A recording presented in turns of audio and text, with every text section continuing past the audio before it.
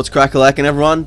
So basically in the lead up to the Tekken World Tour Finals, it's all but assured that there's going to be, some character reveal. If it's one character or all of them, we don't even know, but it's almost confirmed. Harada's going to say something at the finals, right? So I thought in leading up to that, the characters that it might be, if it's even legacy characters, I'd check out their top moves. So if you guys, do get those characters, you'll know which moves to use. And yeah, I think there's a pretty high chance it could be Ganryu. So let's kick it off with him and check out his top moves. Also, I just want to point out something real quick. This doesn't include universal stuff like jabs, down forward ones, down fours, things like that. These are unique moves to the actual characters. So if you're in the comments saying, there's no down forward one, it's important, well, that's why, alright? Anyway, let's get underway.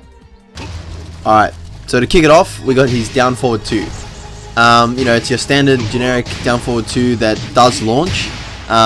It's only minus 11. Sometimes they're safe, or sometimes they're like Leo's, it's minus 12, but minus 11 isn't a big risk, I don't think, to throw it out there.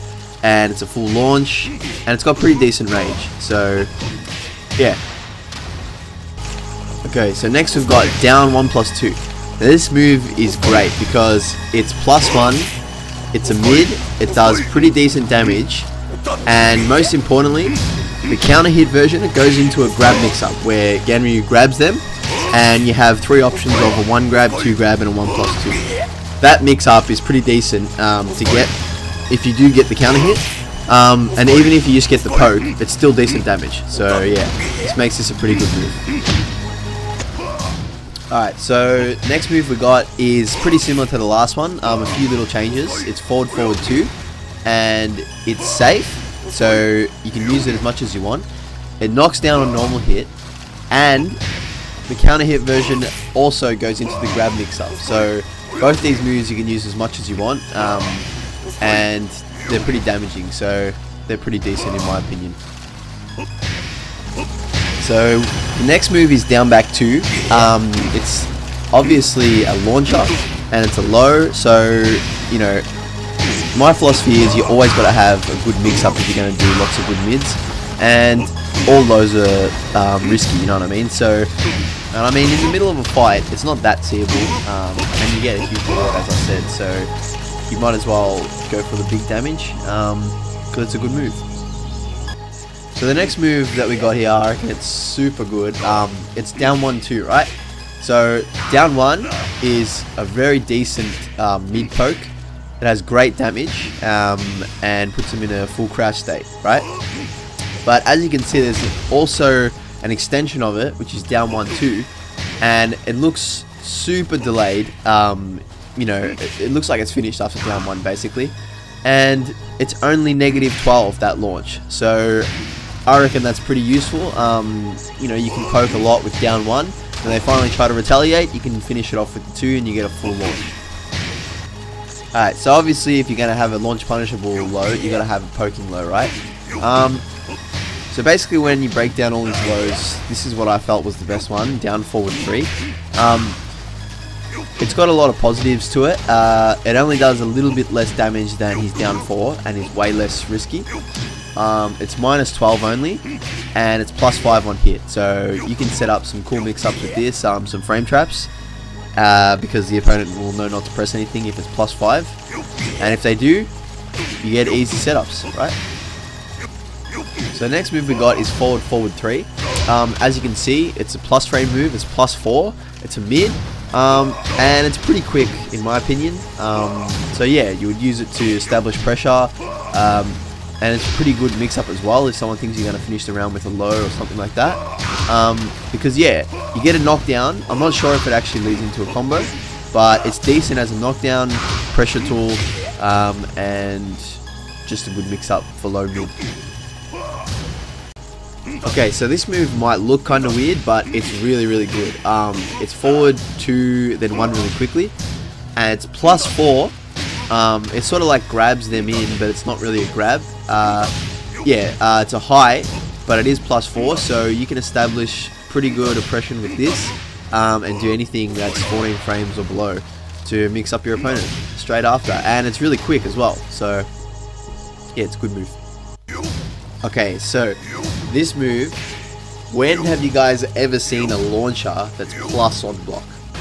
This launcher back forward 2 is plus 5. Now, I know it does have long startup, but I mean, you know, if you can condition your opponent to always duck, this launcher is huge, and even if it doesn't pay off, it's plus 5. So that's crazy, man. Alright, moving on to the next move. Forward 2. Just think of it like Jack's hug, but it's a high and it's safe. I mean, it's got decent range if you dash in while you do it. And I guess, yeah, so I guess you could use it as a whiff punisher. And I mean, you know, it's safe, so you might as well throw it out. It's at -8 exactly. And yeah, it's a launcher, so pretty decent. Okay, so if you guys watch any of my other videos, you know I love delayed strings. I reckon they're one of the best additions to Tekken. And here's one for Ganryu. It's only -11, so it's worth finishing. And it's pretty delayable. And they are left head first, face down. So you get a free follow-up. And you know, it's good for just to, you know, mess with your opponent a bit, make them think you finished the string, get a free knockdown and a free hit. Okay, so anyone who has a parry or an evasive move or a crush move, I think is super good. This is Ganryu'S parry. Just works like your regular parries. You know, you should be able to set it up with something that's slightly negative. You know, something from 0 to -5 or something like that. And yeah, it's a parry that leaves them back turned. So, you know, with a bit of experimenting, you can get some crazy stuff off that. And yeah, parries is just awesome anyway. I think every character should have a parry. Alrighty, the next one is while standing 1-2. So unlike any other character, Ganryu'S while standing 1-2 is a mid and a low. So, you know, obviously as a punish, it's natural, but you could like bait things out. Like you could do the while standing 1, and good players will try to duck the low. So you could just do a mid and then another mid, or wait for them to quickly stand up and then do another low. And it's also delayable, as you can tell. So I reckon this is a super good move. You know, no one else that I know has a while standing 1-2 punish that's mid-low. So yeah. Okay, so the last move that we got here is forward +1/+2. So the reason it's last, and you know, it's sort of like an honourable mention, is it's a high, it's -12, but it has massive pushback, so punishing it can be a bit difficult for some people. And yeah, regular normal punishes won't work. You got to do far-reaching punishes, and it allows for some setups. Like as you can see here, I just do the down forward 2 straight after, and there's enough spacing that when they do a move, they whiff in front of you, and you can get a launch. But yeah, it is high and it is negative, so you wouldn't use it all the time, you know.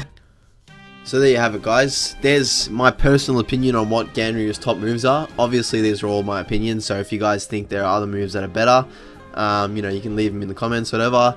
And yeah, I think there's a high chance that he could get in, but even if he's not, it's good to know, because later down the track, you know, there could be 20 DLC characters we don't even know.